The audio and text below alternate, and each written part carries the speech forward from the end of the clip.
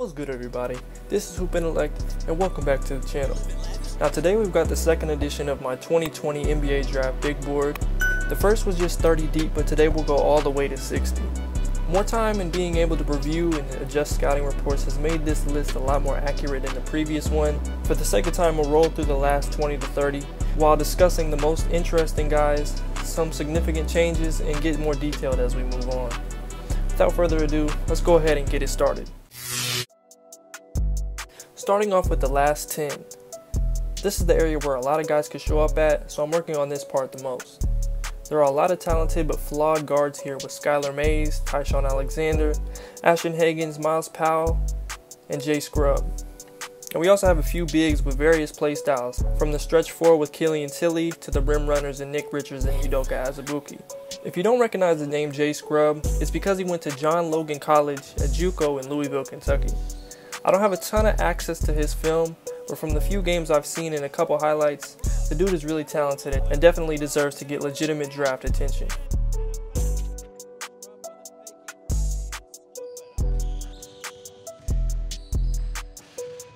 Miles Powell is one of the best players in college basketball this season, but he's inefficient, and I've got major questions about the rest of his game. But in this area of the draft, a guy like Miles Powell is someone you would love to have as a part of your organization. For the bigs, Killian Tilly is the classic stretch four. He definitely has the potential to go much higher in this draft, but he's also one of the more injury-prone guys. We've got Udoka Azubuike, who is one of the most important players for one of the best teams in the country. He's really good at what he does, runs the floor, blocks shots, rebounds, and he's pretty explosive, especially at his size. He's limited skill-wise and as a passer, and can't shoot free throws, and isn't a reliable defensive option in space. But he's somebody who's a great value pick in the late 40s, even though a few things may need to happen for him to see time. And this group is where we get into the biggest tier of players in the draft. There isn't a lot that separates these guys from each other, as they all project as solid role guys at their best. I think this is where you'll find the best value. While there aren't really any guys who project as superstars in this draft, there are a ton who can be solid role guys for 10 plus years, especially as we get into the lower 40s.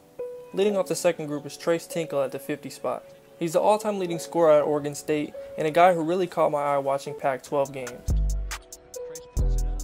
Malachi Flynn specifically has a lot of potential with an Austin Rivers-like game.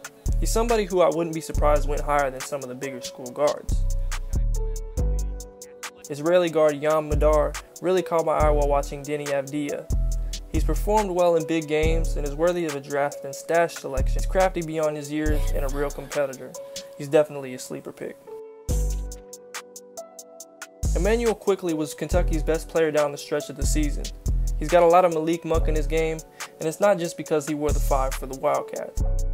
In my opinion, it's just about preference and potential as we get into the 45 to early 30s range. On to the next section. There are a lot of versatile defenders in this section. Guys like Robert Woodard II, Paul Reed, Reggie Perry, they all have a lot of upside on that end of the floor.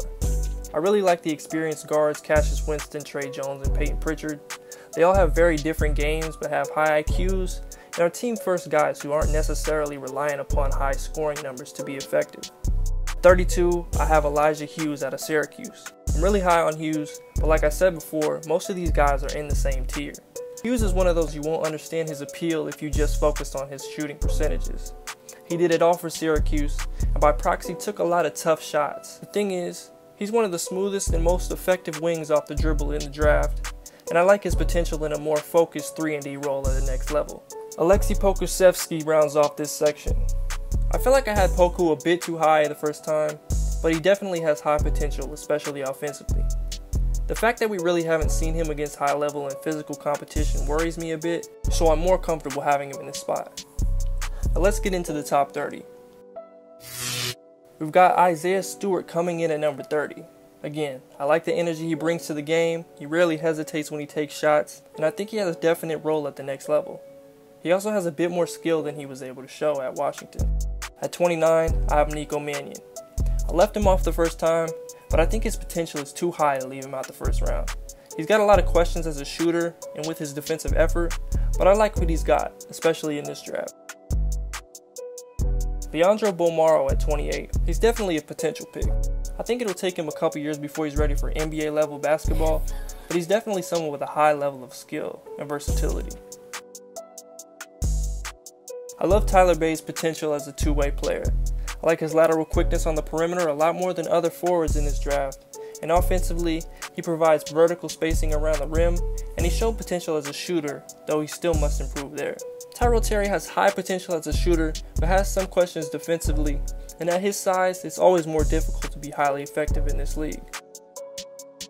Now, Riller is one of the most talented offensive players in this draft. Coming out of the College of Charleston, Riller is an explosive scoring guard who at his advanced stage should be able to do that right away in the NBA. Jalen Smith has the rare combo of rim protection and three-point prowess. I like his value in the later part of the first round.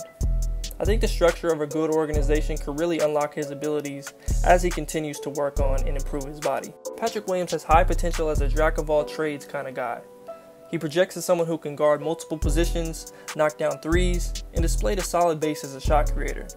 Definitely wouldn't be mad at any team who took a chance on him in the late lottery range. RJ Hampton is one of the most popular guys in this draft, so for a lot of people, having him anywhere outside the top 14 is taken as disrespect. I'll say that I had him too low on the initial big board, and based on potential alone, 21 feels like a good place. You can find the scouting video on the channel to see some of the reasons why I feel this way. I've uploaded videos on everyone in this section outside of Bolmaro and Stewart, so if you want a bit more info on these guys, you can check those out. The top 20 isn't much different than last time, but there are a few big changes. Starting it off is Theo Maledon, the 6'5" guard out of France. Maledon showed enough to be considered all the way up into the late lottery. He already has that high-level experience that some of these guys lack, and has been mentored by NBA legend Tony Parker for years. At 19, we got Desmond Bane. Bane is a bulldog 3-and-D guy with great playmaking skills. He doesn't have a super high ceiling, but I'm confident in his ability to contribute early and carve out a role quicker than some of the others. If you've watched my videos, you know how I feel about Jahmi'us Ramsey. Dude's got great footwork and a knack for scoring the ball.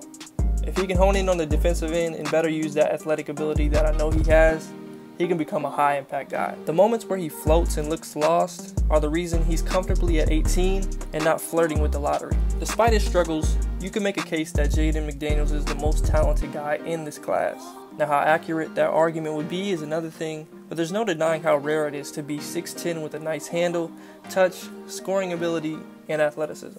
Precious Achiuwa became a much more appealing prospect as the year progressed. He started playing more 5, and I think his versatility defensively puts him firmly in the top 20. Obviously, he needs to improve as a shooter, but offensively, his athletic ability matched with a handle serve as a nice base to build on for a prospect. Nesmith is the premier three-point shooter in this draft. He shot 52% on 8 three-point attempts a game. If he had any semblance of a handle and was a bit better defensively, he might have cracked my top 10.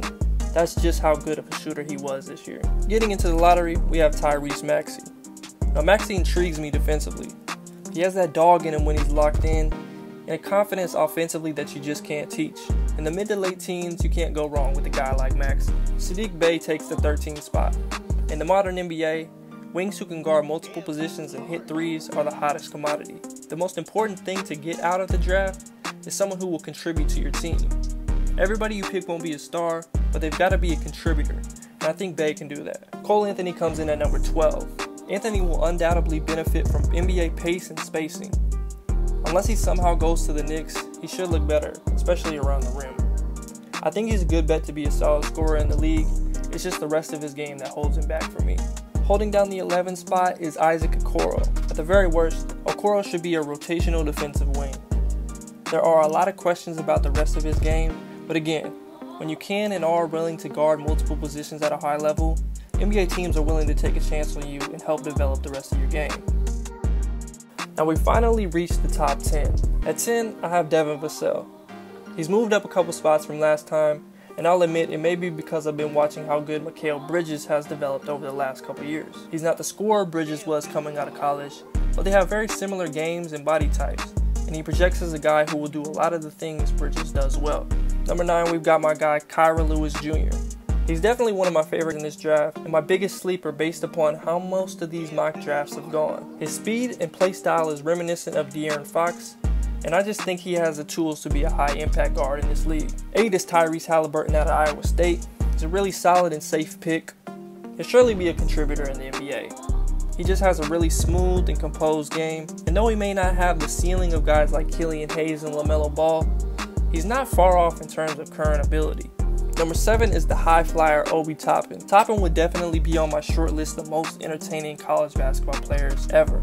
He's a ridiculous dunker and one of the most efficient scorers in college basketball history. Definitely has some major questions defensively, but in this draft I think you take his upside and roll with whatever comes out of it. Number 6, I have Deni Avdija. Now I had him number 3 last time, and nothing really changed in the way I feel about him. I just did some thinking about his potential role in the NBA, and thought about whether or not he has the aggression or assertiveness to be considered a top 3 prospect. I love his game and he's been lighting it up overseas, but I feel a bit better about the guys I have left on the board. Now with number 5 comes the former number 1 overall recruit, James Wiseman. There's still a lot of unknowns with Wiseman, but there's a high chance he ends up being the number 1 pick just based off what we've seen from him and that ridiculous athletic ability. 4th on the board is Killian Hayes. Hayes is just really fun to watch. He's a crafty lefty with an array of moves and a great pace to his game. At 6'5", he has great size with an athletic ability that can make him a better version of D'Angelo Russell. He's one of the guys I can't wait to see on NBA courts. Now at number 3 is Onyeka Okongwu.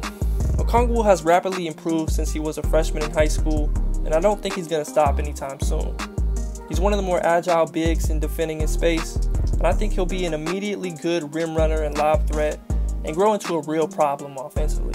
My number 1 and 2 guys are the same from last time. Number 2 is Anthony Edwards, and number 1 is LaMelo Ball. I know a lot of you just don't like LaMelo because you hate LeVar, and that's your decision, but he's really talented and you shouldn't let your emotions take away from enjoying his game. If Lonzo has shown us anything, it's that finishing is very important. As long as Melo has that floater working, he'll be fine early. Otherwise it could get a little rocky, but that's just something random that was on my mind. As for Anthony Edwards, I honestly look at him as 1B. There's not a drastic difference in the prospects of these guys in my opinion. Thank you all for watching. If you enjoyed this video, make sure to leave a like, comment, subscribe, and check out the other videos on the channel. Let me know who you think I'm sleeping on. I'm always down to hear everyone's opinion, and the comments on the last video weren't as malicious as I thought they'd be, and hopefully they stay that way. Anyways, this is Hoop Intellect. I am Keandre, and I'm out.